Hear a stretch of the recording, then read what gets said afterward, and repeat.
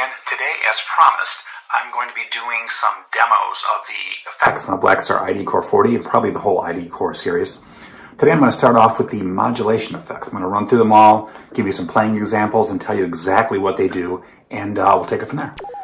So one of the first things you should do, set it to, like right now I'm going to use the Super Crunch. It's my favorite for right now. And I'm going to have my guitar's volume around 8. Gain, 0. Volume right around 3 is good for bedroom. Anything more than this will get louder, but it's also going to get more noisy. So right around here is probably your sweet spot. If you have to do it any louder than that, then your amp's probably not quite loud enough for that. For instance, this isn't quite loud enough for a drummer.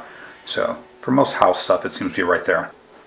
On, off, on. With the tap, you can see how fast the pulse is for whatever we're going to do for modulations or delay. 4 different modulations. Phaser, turns right there. That goes to flanger. This goes to chorus, tremolo. Right now, once you're in one, the difference between this and this is different for everything. Sometimes it's more how much you hear the effect. Sometimes it's range or something like that. And this also can control it too. So for phaser, we'll put that right in the middle. We're going to put the level at 5 just to start off with.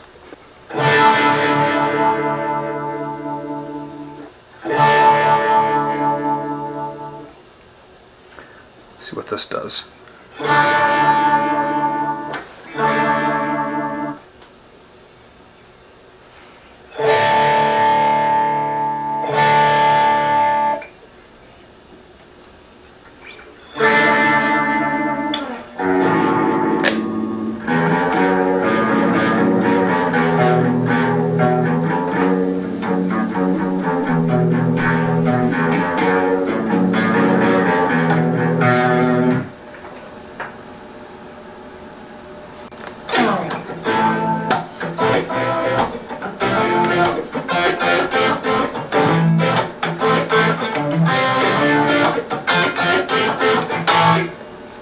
Number 2 is the flanger. That's a little bit different than the phaser. We'll put that in the middle again as well, and write that to start off with. Same chords.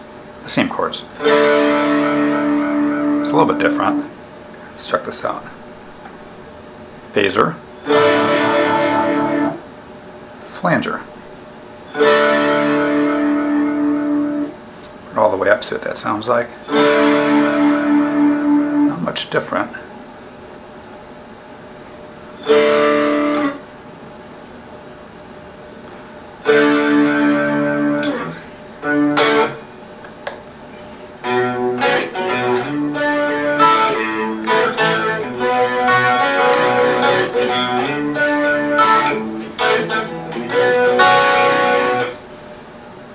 Third one is chorus. Again, we'll start that in the middle.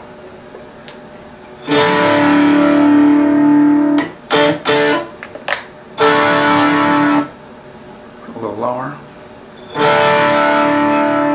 Can't hear it too much. A little more prominent. Chorus is pretty subtle. Let's turn that up just before the edge there.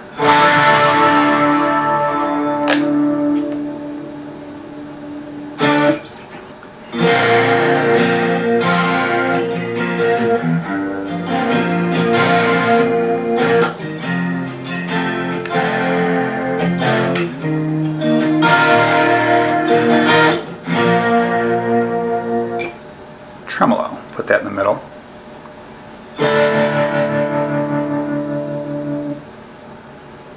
This one has more of an effect for this when you change it. It's like very prominent, and if you put it all the way to if you both put them hard right, it's very choppy.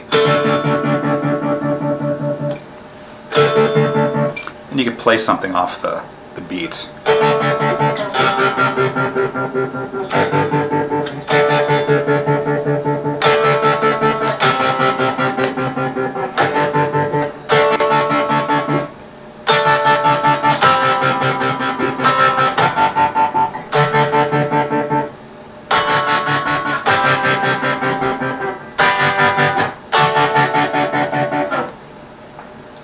or a little more subtle.